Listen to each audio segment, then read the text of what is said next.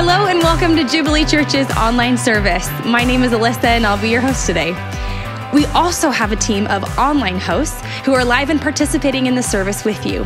They are available to pray with you and help you connect to what's happening at Jubilee through the chat. Every Sunday, we want as many people as possible to hear the good news of Jesus. So take this opportunity to use the link in your chat box and invite a friend to experience the service with you. So often we can find ourselves in a place where we are weary and feeling distant from God.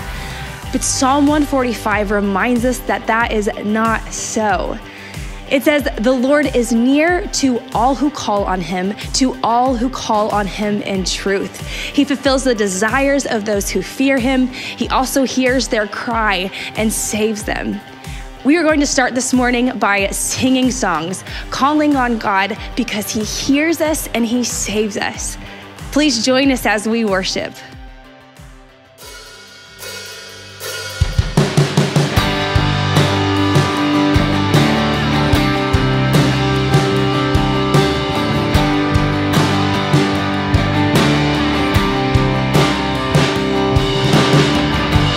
Squandered your wealth and spent what you gave. I racked up a debt I couldn't repay. A cross was deserved, at the top was my name. Now all that is there is a crimson blood stain. I am no slave in the house of God. I am your child.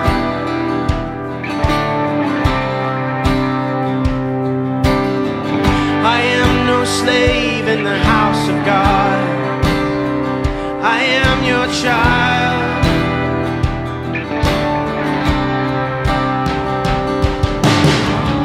My shame was a weight, your sin a chain.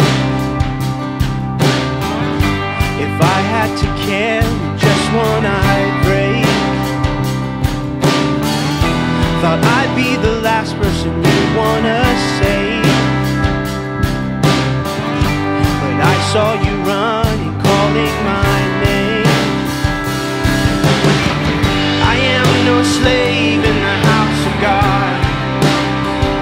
I am your child.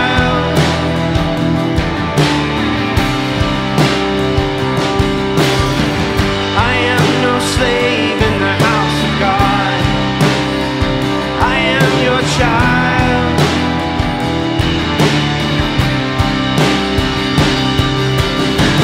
I'm not an orphan. I'm not a failure. I'm not forgotten. I'm loved by the Lord. I'm not an orphan. I'm not a failure. Forgotten, I'm loved by the Lord.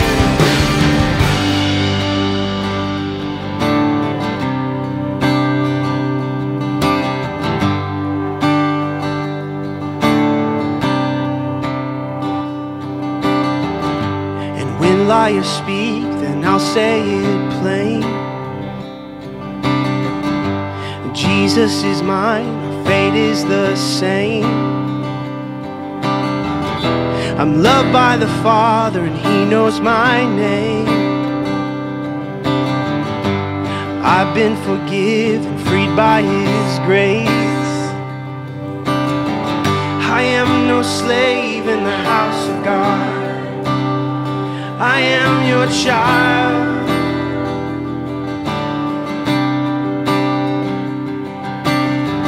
I am no slave in the house of God. I am your child.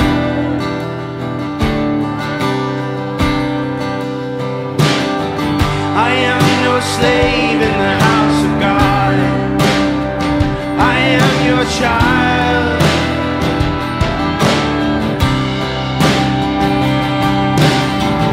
I am no slave in the house of God. I am your child.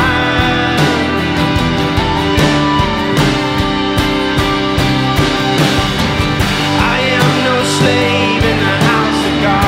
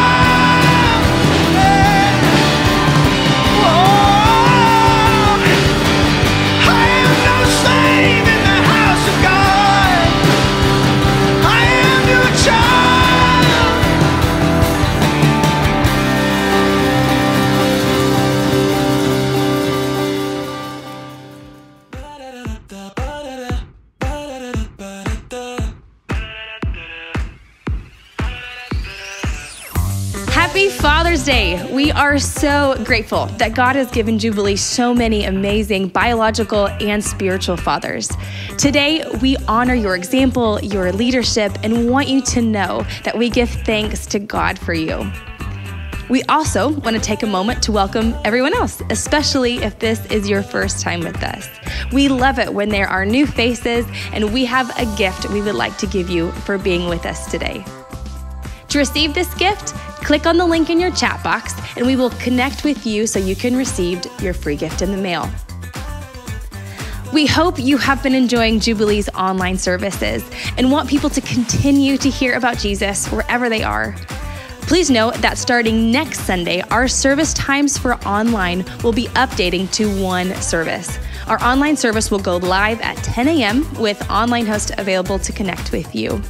We have the service on demand starting at 11 a.m.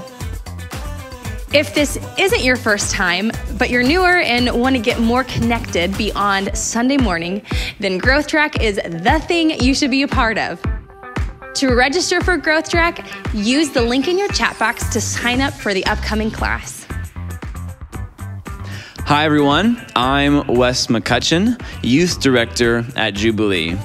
It was at a youth event that my life of following Jesus began. And now, my hope for youth is that they discover the radical love of Jesus, just like I did.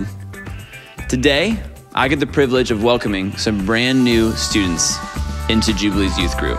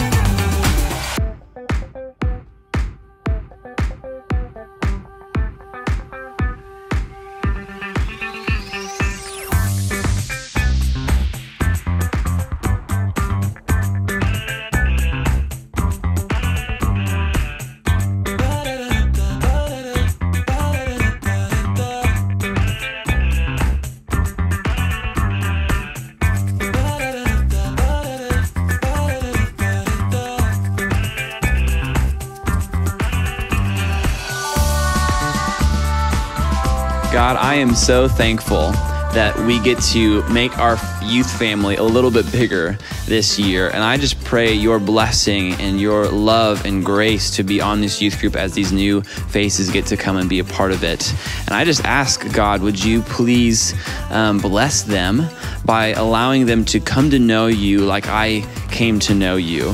And I'm still continuing to grow to know you, Father. I want them to be disciples of Christ like I've gotten to follow you. And I just pray for so many blessings to lead these next couple of years as they're in youth ministry, leading to the rest of their life, God, that they would know you, that they would find family, that they would really discover what purpose you've given them. God, so I just ask that they fall in love with you and follow you for the rest of their days. Amen. Thank you, Wes. It is so exciting to see all these kids come through and know that they have a place to gather with peers and grow in their relationship with God. We want you to know that your giving to Jubilee is an investment into the next generation and allows us to create opportunities and events that we can put on for our youth. We are so thankful for your generosity. And if you would like to give to Jubilee, then you can do so by going to our website, jubileestl.org, or you can mail it directly to our address. Today, we are continuing in our Psalms of Summer series. We believe this series will give us a biblical foundation of truth to live by. Be encouraged by checking out our new music the worship team is releasing alongside the series on our YouTube channel. So take a moment and invite a friend to come and share in your experience. Now let's turn our attention to the scripture reading for today. Today's scripture reading is from Psalm 78, verses 1 through 8. Give ear, O my people, to my teaching. Incline your ears to the words of my mouth. I will open my mouth in a parable. I will utter dark sayings from of old, things that we have heard and known that our fathers have told us. We will not hide them from their children, but tell to the coming generation the glorious deeds of the Lord and his might and the wonders that he has done. He established a testimony in Jacob and appointed a law in Israel, which he commanded our fathers to teach to their children, that the next generation might know them, the children yet unborn, and arise and tell them to their children, so that they should set their hope in God and not forget the works of God, but keep his commandments, and that they should not be like their fathers, a stubborn and rebellious generation, a generation whose heart was not steadfast, whose spirit was not faithful to God. This is the word of the Lord.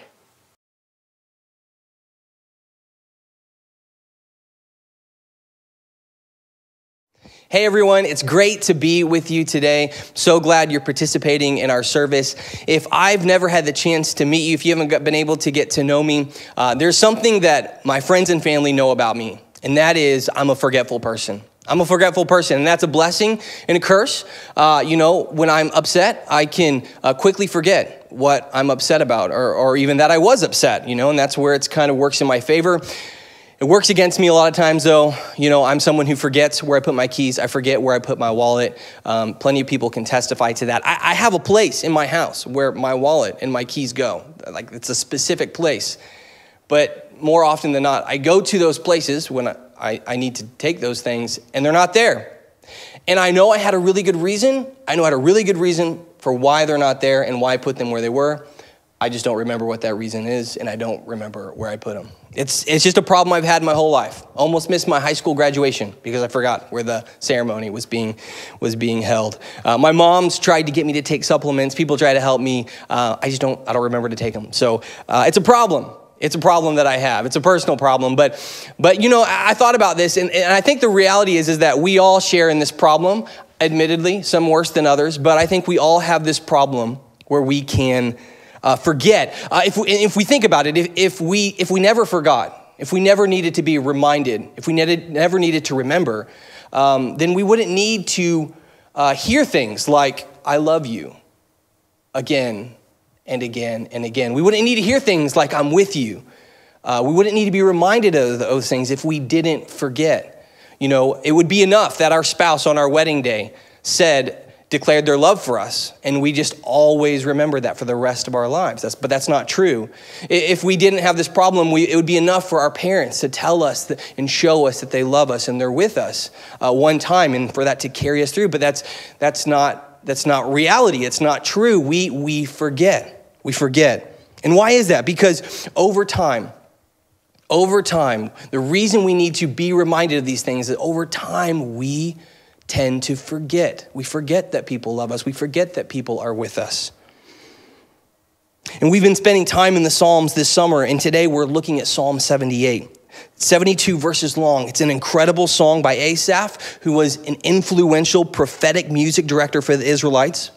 And he writes this psalm to God's people to give them an incredibly important charge, a life-sustaining charge for them to remember and not forget. We're going to focus on verses 1 through 8 today. And he says in verse 7 why he is giving God's people this charge. He says it right here. He says, verse 7, so that they should set their hope in God and not forget the works of God, but keep his commandments. Asaph is aware. He's aware that forgetting is not a me problem. It's not a we problem. It's an everyone problem. We all need to be reminded.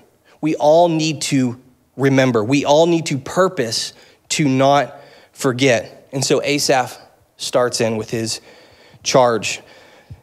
And he says in verse 1, give ear, O my people, to my teaching. Incline your ears to the words of my mouth. I'll open my mouth in a parable. I will utter dark sayings from of old, things that we have heard and known, that our fathers have told us.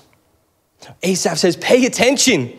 I have something to tell you. It's not new information. This isn't a new revelation. This is something that you have heard. It's something that you know. It's something that you have been told by your fathers, but you need to hear it again. He's reminding us of something that he doesn't want us to forget. But he doesn't just want us to forget. This is bigger than just you and I. He says this, it's not just about you and I not forgetting. He says in verse 4, we will not hide them from their children, but tell to the coming generation the glorious deeds of the Lord and his might and the wonders that he has done. He established a testimony in Jacob and appointed a law in Israel, which he commanded our fathers to teach their children, that the next generation might know them, the children yet unborn, and arise and tell them to their children. And here's where we're getting into Asaph's charge to the people of Israel, his charge to you and I, to the church. There are two things that I want you to notice in this charge, the who and the what. First, notice all the generations represented here. Who is this message for? He says their children. Did you notice that? He doesn't say our children. We need to tell our children. He says their children. Who's he speaking about? He's speaking about the previous generation. He's saying their children. We will not hide this message from their children. And then he goes on, goes from the previous generation to the coming generation. He says, so that they will know to speak this over their future children, and they will speak it to their future children. So this is a charge. It's a message. Who is it for? It is for everyone. And this message is that important. This reality, this truth that Asaph is going to speak to, it's that important. It's so important that Asaph is saying generation after generation after generation needs to hear this. Now, who's going to deliver this message? Well, Asaph started the psalm by saying, "O people of Israel." He's speaking to who? He's speaking to everyone. He didn't say, hey, wise men and women of Israel. He doesn't say, children of Israel. He says, people of Israel. Israel's God's people. They were set apart. So who is he? He's speaking to everyone. He says, who will not hide it? He says, we will not hide. We will not hide, but rather we will tell. And let me just take a moment here to pause and just remind you that if you have faith in Jesus, that the very moment that you went from not believing in Jesus to believing in Jesus, that very moment you became a qualified messenger of the good news. And I say that because we often disqualify ourselves. We often say, okay, it's that person over there who seems mature and they're comfortable with talking in front of people. They'll tell other people about Jesus. No.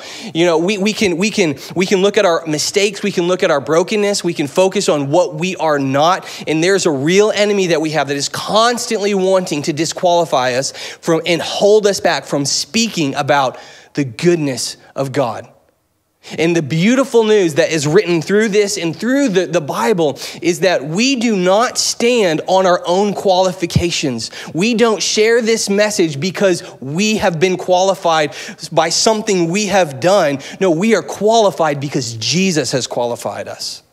That's the truth, and that's what I want you to hear this as Asaph lays out this charge. He is speaking to me, and he is speaking to every single one of you as well. Everyone who's put their faith in Jesus, he's saying, we have a shared responsibility in telling people the good news of Jesus because he has forgiven us.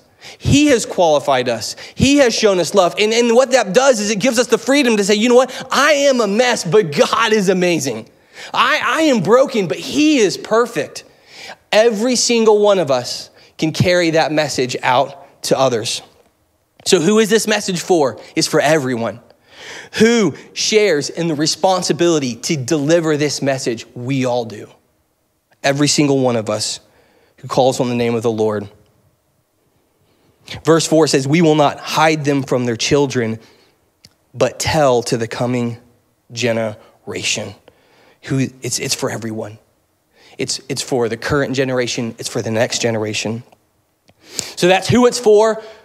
What is this message? What is this charge? What is this testimony? What is it that we are to tell everyone? He says it. He says, the glorious deeds of the Lord and his might and the wonders that he has done. And this is what Asaph is concerned that we will forget. This is what he is concerned that the people of Israel will forget. That they will forget the glorious deeds of the Lord and his might and the wonders that he has done. And the reason is because we have a pattern of forgetting. We have a pattern of drifting away from God. It's repeated in our history. And what Asaph does is, if you read beyond verse 8, which I encourage you to do, this is an amazing psalm. Asaph takes the remainder of this song to give an account of Israel's history, which is a messy one. It's a broken one. It's one that's littered with Israel's unfaithfulness and disbelief and forgetting of the good works of God. And he writes this because he doesn't want them to forget their history, to remember that all through their mess, how God continued to be faithful, how God repeatedly rescued and delivered and moved in power throughout their history. And he starts by recounting how God set them free from slavery. They were enslaved to the Egyptians, and God, he sent plagues upon the Egyptians, and he delivered the Israelites out of slavery, out of bondage, and into freedom. He reminds them that when they didn't know where to go at night, God led them by a pillar of fire, and by day a cloud of smoke. He led them.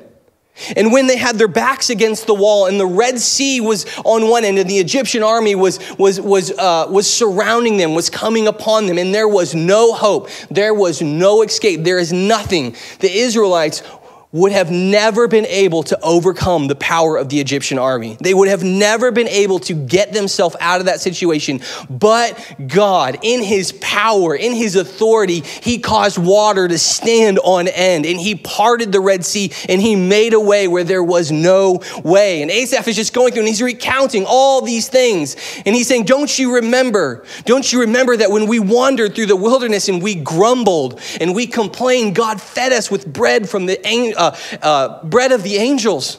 Don't you remember that when we complained and we didn't believe, God, he gave us water from a rock. He did the impossible over and over and over again. When they were weak in their flesh, God chose to have compassion on them. And even in his righteous anger, it came from a place of love so that the Israelites might be restored. God moved in compassion. He kept his word. He was faithful even when they were faithless. And isn't that our story? Isn't that my story? Isn't that your story? Haven't we seen God do amazing things? Change lives, restore hope. Don't we see him in all of creation? Don't we see him in the person of Jesus standing in our place, taking the punishment for our sin? And in the midst of such a great testimony, in my weakness, I admit I have questioned him. I've grumbled. I've complained. In my faithlessness, I have doubted him. In my pride, I have judged him. Has he abandoned me? No. Has he stopped loving me? No. Is he no longer with me? No. See, he is always faithful. And that's the story of the Israelites. That's the history. He's always faithful. He's always good. He's always loving. And this is the message. Not yet to a degree, yes, what we have been through, but really the message is to point and to show people how in our mess and in our brokenness, the goodness of God. That there is a creator of heaven and earth. That there isn't anyone on this earth who is a mistake. They're not a coincidence. They're not here as a result of some lottery-like jackpot where the chemicals of the universe happen to come together in just the right way to create life and consciousness and conviction. There is a God in heaven who loves them, who knit them together with a purpose. That's the message. Asaph is reminding us that we're living today with a legacy behind us of testimony after testimony after testimony, both of old and personal, that speak to that reality that God is faithful, good, and true. And here's the great thing about God. He is aware of our humanity. He is aware of our weakness. And he isn't a God that says, I love you, I'm with you, just once, and expects you just to cling it. Even though he could. God in his right, in everything that he is, he He could point to Jesus, the person, the God. He could point to Jesus and say, I've shown you my love. Isn't that enough? Hold on to that till the end. But he doesn't do that. He did that, and he continues in his graciousness and gentleness and patience with us to show us and remind us of his love. One of the stories that I reflect on, that I retell, and that's what Asaph is calling us to do. He's telling us, he's saying, call these stories back to mind. Remember these stories and the things that God has done. And one of the stories that I retell myself, and one of the stories that helps keep my hope alive, is one that many of you actually may have heard. It's one that my family has heard. But many years ago, I remember, I was driving home one night.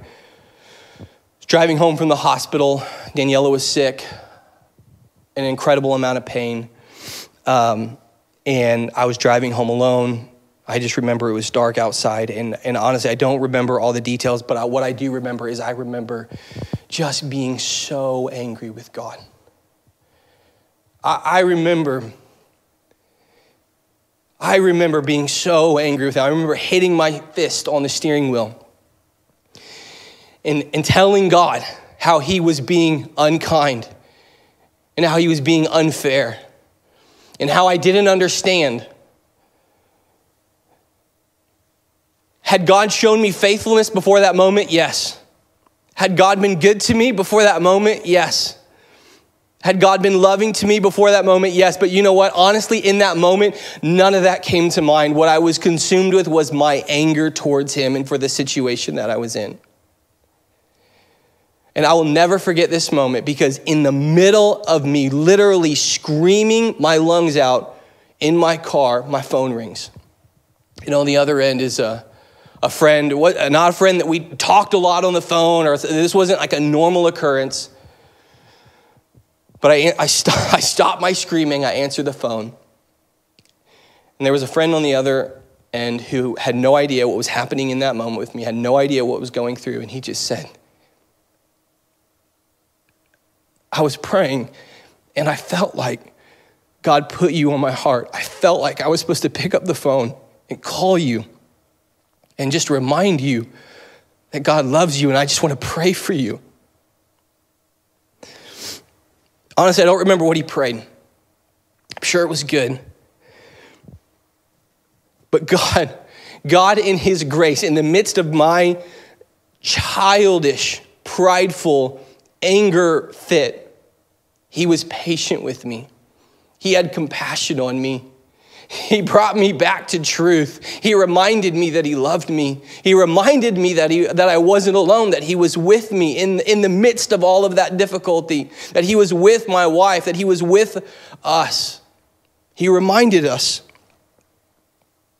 And now when things get hard, now when things get difficult, and I can still feel that question tugging at my heart, is God good? What's going on here? Is this fair? But when I start to feel that question, I can remember that moment.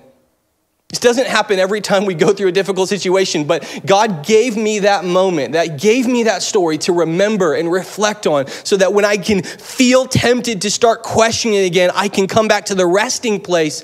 No, he is good. He loves me. He is with me. He is walking through this with me. Let me tell you, God has given you a story. God has saved you from things. He has sustained you through things. He has given you a life. You carry with you a story that is a story to be told of how he has not treated you as your sins deserved. Asaph is charging the Israelites in this passage to remember their stories, to not forget the good works of their God. He is charging you and I to retell our stories so we don't forget. So it stokes our hope in God for the present, and it burns outward from us, not to remain with us, but it burns outward from us into other people's lives, into the coming generation, so that they might know the goodness of their God. So important we tell the next generation, because they're going to be told a story.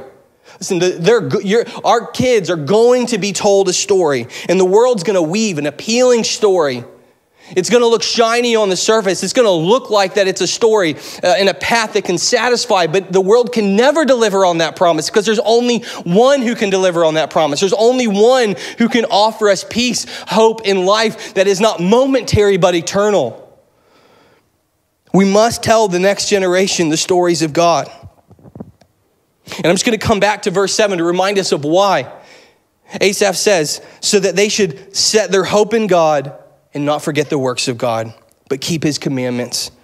And that they should not be like their fathers, a stubborn and rebellious generation, a generation whose heart was not steadfast, whose spirit was not faithful to God. So we want everyone to find life. God doesn't desire for anyone to perish.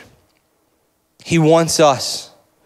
He wants them, generation after generation, to know him, to find their hope in him, to not forget and to remember who he is and who he created them to be.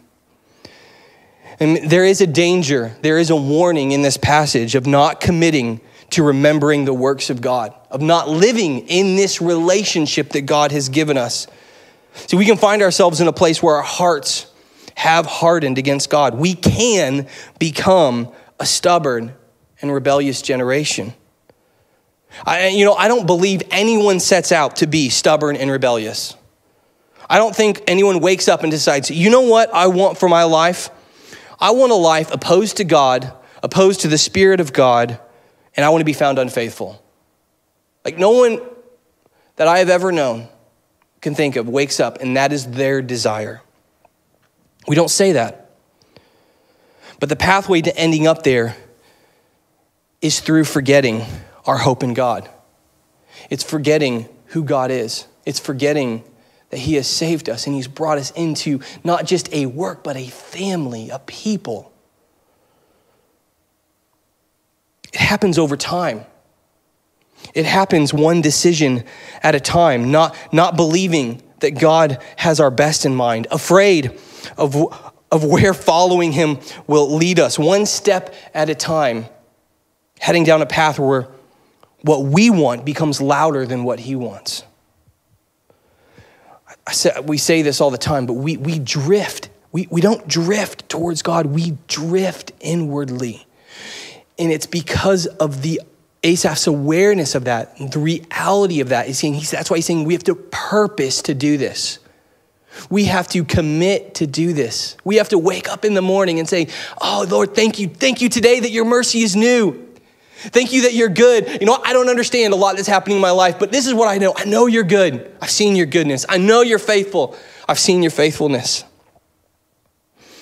We don't want to end up drifting away from God, letting our heart turn harder and harder and harder, more distant, forgetting his works and his goodness. It's not what we want to do. It's not who we went to be. It's not who we were created to be. If you believe that Jesus is the Son of God, if you believe that he died for your sins, and if you have turned your life over to him to lead you, then you have a hope. You may need to be reminded of that hope today. You may need to put into practice a routine of reminding yourself of the hope that you have, but you do have a hope. You have a story like mine where in a low moment God met you. You had a moment where you were something else. You were something broken. You were something rejected. But then in his grace, he saved you. You had a moment where you did not know God, but now you know God. You had a moment where you were defined by your performance, but now you are no longer defined by your performance or your past or your present circumstance. But you're made new. You're a family member. You're a son and daughter of God. That's who you are. You were something and now you are something else, a new creation in him. And this charge from Asaph is for every single one of us to hear, for ourselves, to live out ourselves, to share in this responsibility of telling these things. And I want to take a moment. I know it's Father's Day, and I want to take a moment, and I want to specifically encourage you, fathers.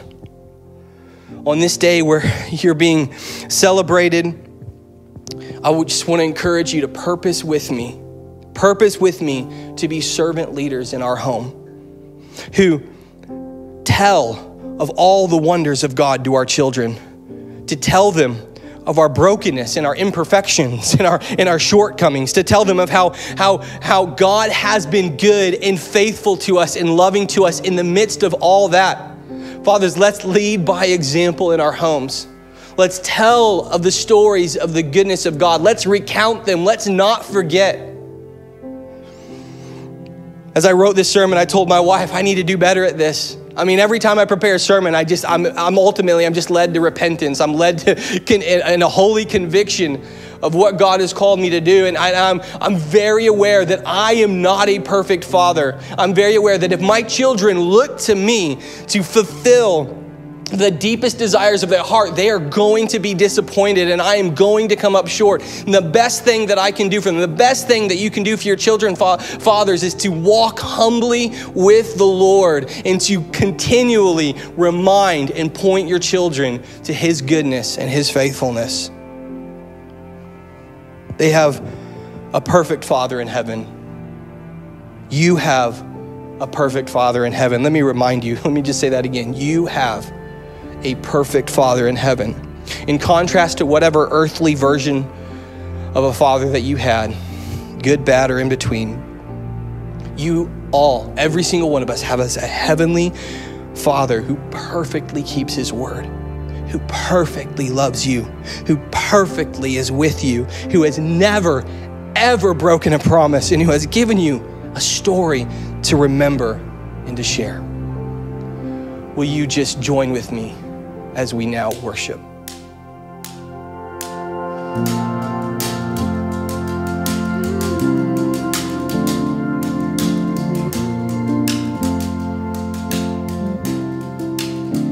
I count on one thing: the same God who never fails will not fail me now. You won't fail me now. In the waiting, the same God who's never late is working all things out. You're working all things out. Oh yes, I will lift you high in the lowest valley. Yes, I will bless your name. Oh yes, I will sing for joy when my heart is heavy all my days. Oh yes, I will. Oh yeah.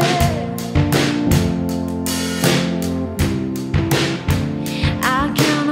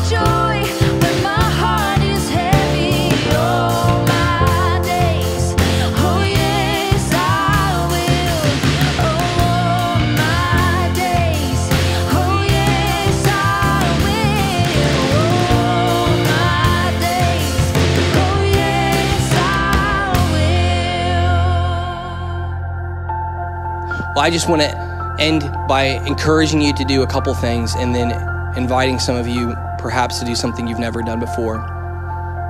And the first thing I just want to encourage you, church, is to join with me in purposing to create rhythms and routines where we retell the stories of God with our friends, with our family, with really anyone who listens. Remember, this message is for everyone. This is not just this is to everyone. Purpose with me to create some rhythms, both to remind yourself personally of what God has done for you and create some rhythms to share that with others. And I want to take this moment to invite you to begin a relationship with Jesus today. It's not about following these rules so that God can be happy for us. It's about entering into a relationship with God who loves us, who knows of our imperfection, who knows of our brokenness, knows of our mess. And he says, I see it, and I'm laying down my life for you. I'm taking your punishment. I'm taking your place so that you can come be in a relationship with me. And so I just want to invite you to do that this morning. I want to pray. You can just agree with me in prayer. And I would encourage you to tell someone, if you pray this with me today, tell someone, use your chat, tell one of the hosts on the service with you, but tell someone that you've made this commitment today. Won't you pray with me? Jesus, thank you. Thank you for standing in our place. Thank you for going to the cross and giving your life. Lord, my brokenness, my mess, it needed a punishment. It did. And you took that punishment on yourself. And today, Jesus, I want to turn my life over to you. I want to enter into a relationship with you. I want to follow you and say, you are Lord of my life. You are good. You are faithful. And I commit myself to you. And Lord, I pray for anyone who just made that, who said those words, God, would you, Holy Spirit, come upon them, fill them with your presence, solidify that truth that's in their head and make it real in their heart. We ask you to do that in your power, by your Spirit, in Jesus' name. Amen. Amen. God bless you. Have a good week.